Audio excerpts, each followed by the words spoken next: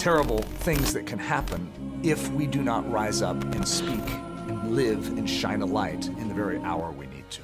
Passages, and they're countless. I'm not even kidding. I can spend hours with you and show you where Jesus said, out of his own words, verbatim. In fact, you know what Jesus said? Jesus said, I am the eternal door to eternal life. So what Jesus was basically saying is that nobody else can give eternal life. Now we know God to be the only one who gives eternal life. If that's the case, then Jesus, out of his own claims, once again affirmed that he was God. Right? Jesus said, I am the way, the truth, and the life, and nobody comes to the Father except through me. In other words, Jesus was also claiming that the destination, the final place where I want you guys to go and to be reconciled with, that's the Father, right? But there's only one way, and it's exclusive. That's through me and nobody else. He never claimed that he was a prophet. And just like you, I thought he was a prophet until I cracked the Bible open and I let the Holy Spirit speak to me audibly. And the Holy Spirit did speak to me and brought me back to every verse. And today I can claim with all assurance that Jesus is Lord. And he is also the Son of God. Beautiful, man. I'm happy for you that you found your way. That's one. The reason I can't see it the same way is because I try to look for the guidance from God. The guidance from God. So who do you think Jesus is in that case? Because we never claimed that Jesus was anybody else but God. So we still believe that Jesus is God, for he is the imprint of the Father. And I want you to know that just before we move on with your next question or statement. Let me see how I can put this. But do you believe that Christians believe that Jesus is not God? Yes, of course. It's just for the channel, because I was preaching, you guys walked up to me, and I want to have this conversation with you. All right, but you, okay? Why would you mind the mic? I should just ask you. Okay, no worries. I'll get rid of the mic, I guess. Okay, sounds good. All right. So I wanted, like, you being a Muslim, right? The Quran has never been changed before, never been rewritten. It has. I thought that the Quran was never changed, but in fact, if you go and read, if you read some of your books, you'll see that the Quran was, 8 out of 9 Qurans were burnt, and one was actually compiled, from different places, and it was brought together. And the Quran that you have today was not the original Quran. And in fact, it was actually compiled 100 years after Muhammad died. So if you guys, and let me, yes, go ahead. You're a Christian. But the argument is that, like, every Muslim, yeah. The Quran has never been changed, whereas the Bible has been rewritten, of course, because it's been written in various languages, right? We concur that there's hundreds of languages around the world. So when you take a Semite language and you want to translate it in different languages, right? It would make sense that you would rewrite the Bible in different languages, just like Arabic, for example. There's things that, if the Quran was written in different languages, wasn't it? Well, it's the same for the Bible, right? And so we have. You're talking about yeah, there's different versions, and I'll tell you why there's different versions, because if you go back to the original text, right, which is the Greek for the New Testament, but also the Hebrew for the Old Testament, right, there's things in the from the Hebrew and the Greek that we can't, fully understand. And so what they did is they came up with versions that are thought for thought, but also word for word, just to make it easier for whether you're a beginner in the faith or you're someone that has walked with the Lord for quite a while now, and so it's easier for you to understand. So in that case, you need like the word for word, because there's things in Greeks that you can't translate or transliterate into English or French. Just like Arabic, for example. Back then, Arabic was very poetic. When people traveled, right, and came back home to the Arabic Peninsula, and we know that of Muhammad, for example, going abroad and coming back and telling his friends around a fire, right, what he did. He would speak the language in a very poetic way, in a very poetic form. So it was an oral tradition that was passed on from person to another. And so in the Greek, there are statements and there are words that we cannot translate easily. And so that's why we need, that ease for people to understand, which is why we came out with versions. But it does not change the context of the Bible, for the context is actually the same, because all across the Bible, you read of the same story. It's a story of salvation where God is pursuing the heart of man, and he wants to have a relationship with man, and he sent his son out of love, to die for us on the cross, and so he would redeem us and make us his children. And it's the same story all across. And there's no difference there. So the context is the same, but I agree, versions are different. Now bring me any version that you want, and we can make a linear comparative study, place them one next to another, and you'll find out real quick that it's actually the same context, but the variances are in terms of, you know, the way it's said.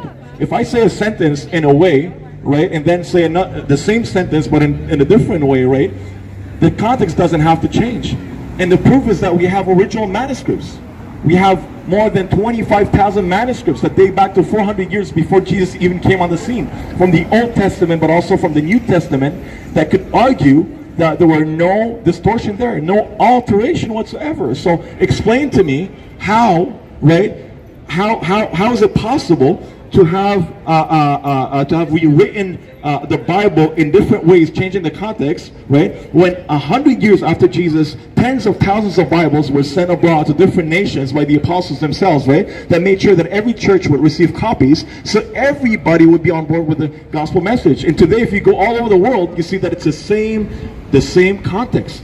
It wasn't changed. Everybody believes that you need to repent, you need to trust in the finished work of Jesus Christ, and you need to be redeemed, right, in a relationship to the Father, so you would have eternal life. Any other questions? No, like this. Okay, sorry. I forgot about the mic issue. So let me ask you this. You believe that Jesus is a prophet? I do have a question, actually. Go. Well, can I ask you this question first? Okay, because I just want to, because she asked a question, I want to ask you a question, then I'll take your question afterwards. So you believe that Jesus is a prophet, right? He's just a prophet. Who was Jesus' father? He had no father. Well, you said right, he had no father, and that's exactly what we believe. We believe that Jesus had no father because he came from the Father. So he had no human, figure father. Right? And that's what the Quran says, doesn't it? Right. And you guys say that Jesus is but a prophet, but why is it that, the Quran calls him also the Word of God? When we also in the Bible... Okay. So let me ask you this. Is your word yours, or is your word somebody else's word? Is your word, when you speak a word, is it yours, whatever you utter out of your mouth? Is it yours, or is it somebody else's word? No, but I mean your word, what you speak, right? What comes out of your mouth, what comes out of your mind and your heart. Is it embedded in you, or is it embedded in somebody else? Like, meaning that is it grounded in you or grounded in somebody else? If I'm speaking my truth, it's my word. But if I'm relaying somebody else's message, right, it's somebody else's. But at the end of the day, you're the one who's speaking that truth. You're the one who speak, whether you're speaking about somebody else or speaking for yourself, about yourself, for example, it's still, no matter what, it's still your word. What I'm trying to say here is that the word came forth from God. You call him the word of God, Kalimatullah. You also call him Ruhan min Allah, right? And what that tells me is that if that spirit came from God, but that word also came out from God himself, right? It must be describing the very nature of God. And so if the word came from God, it is not the word of another God. It is the word of the God, and the word is God. And that's exactly what the Bible tells us. The Bible tells us in John 1 that the word was with God, okay? And that the word was God, and that the word became flesh and dwelt among us, and we beheld it.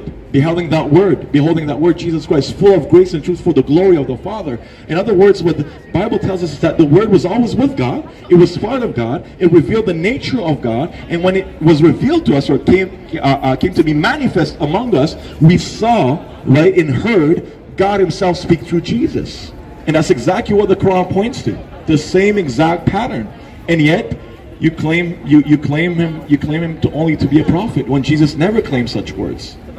And you see, I'll say astaghfirullah, because Jesus never said that. Jesus said 700 years before Muhammad came on the scene that I will die, I will be buried, and I will rise from the dead.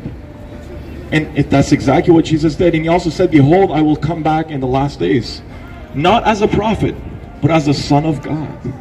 But the Quran denies all of that. I mean, how can you have the Old Testament pointing to the New Testament, then the New Testament referencing the Old Testament from cover to cover, 340 prophecies speaking about the coming of the Messiah, which was longly awaited from the Jews. And then as soon as Jesus comes on the scene, right, As soon as Jesus comes on the scenes, he dies on the cross and he says, listen, don't believe anything else that comes after him, because any other type of gospel is actually a lie, because even Satan comes in as an angel of light. Oh, he did say that. He did say that. Okay.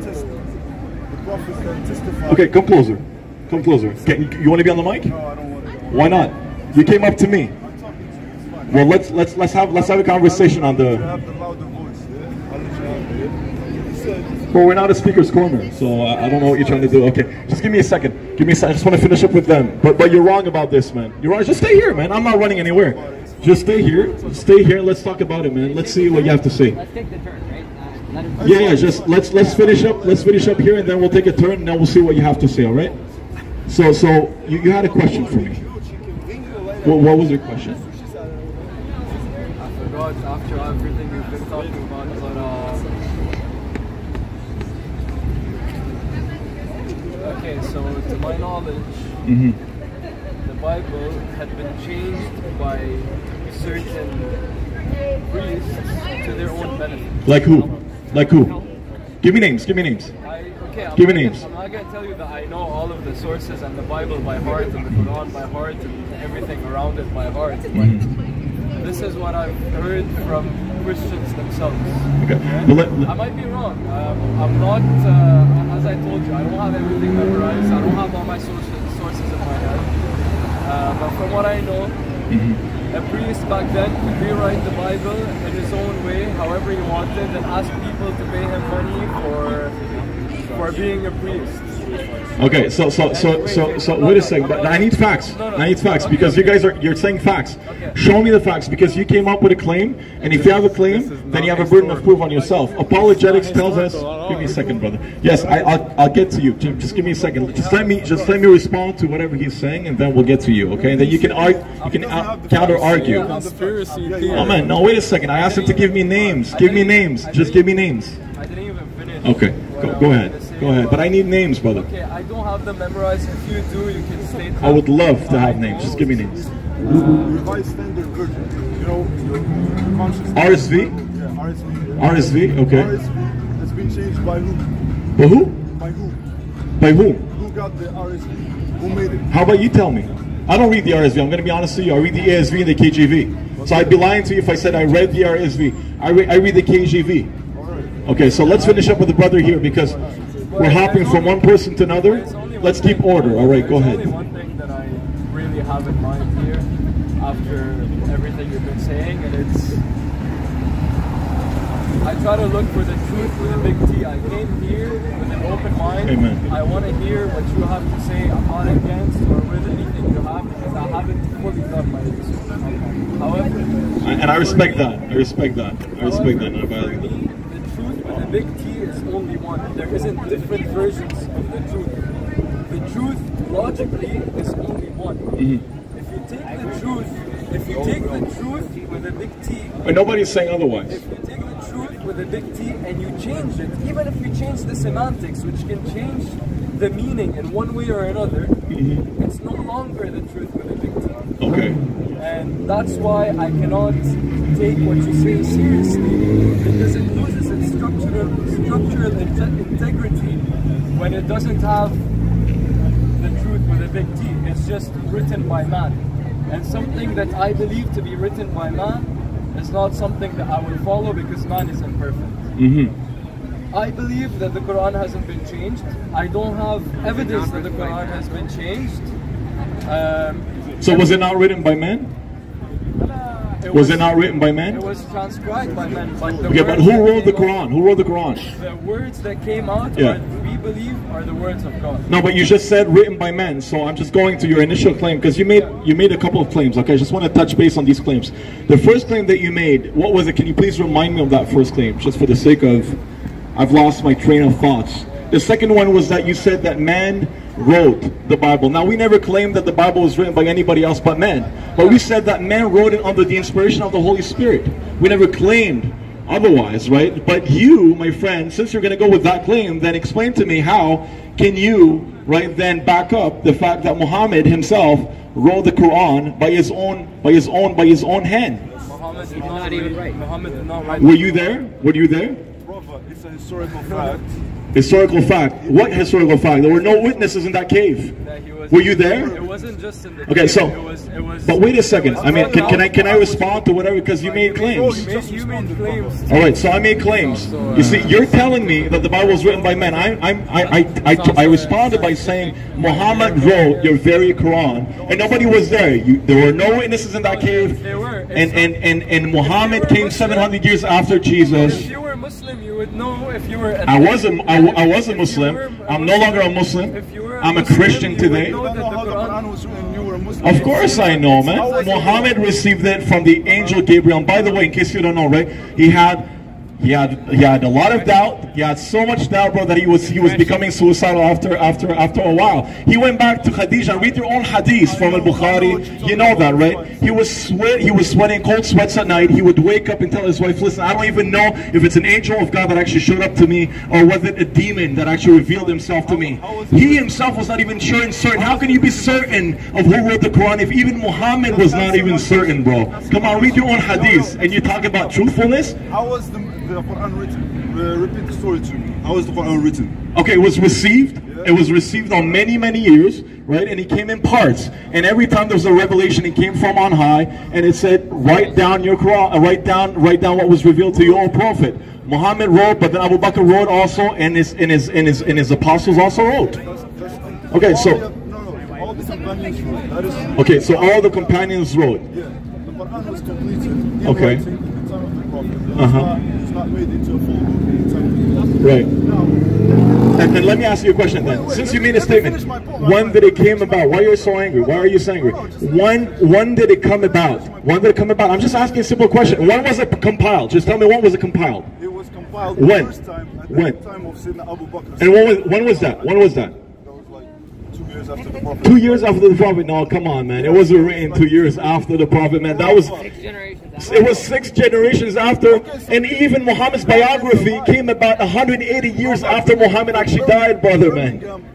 You don't know what you're talking about. You're spitting lies. Did you realize how many times the Bible's been translated over time? Okay, wait a second. Of course I want to talk to you. Of course, you're not a tough opponent, bro. Come on, man. You see how proudful you are? You know the Birmingham Quran? It's He's a tough opponent. It's been carbon dated to the time of the Prophet. So nothing you say about it being... So what, man? So what? The context itself, man, is full of apostasies. Your Quran is full of contradictions, man. Have you read the Bible? Did you read the Bible? So initially, before you got here, let me just remind the people what this was about. Let me just remind people. Just give me a second. When this man came up to me, right, I was preaching about Jesus. And the whole conversation started as to whether Jesus was actually the Son of God or was he just a prophet. And this is where we're at right now. So the question is, bro, if you don't believe that Jesus is God, then who do you think Jesus is? He's a prophet. He's just a prophet, right? From your own word, right? From your Quran. So why do you call him the Word of God then in the Quran? No, the word of God, you don't even know what you're talking about, because the word has been explained in the Quran itself. Okay, the Word of God. So is your word yours or not? Is your word created? Is your word created or not?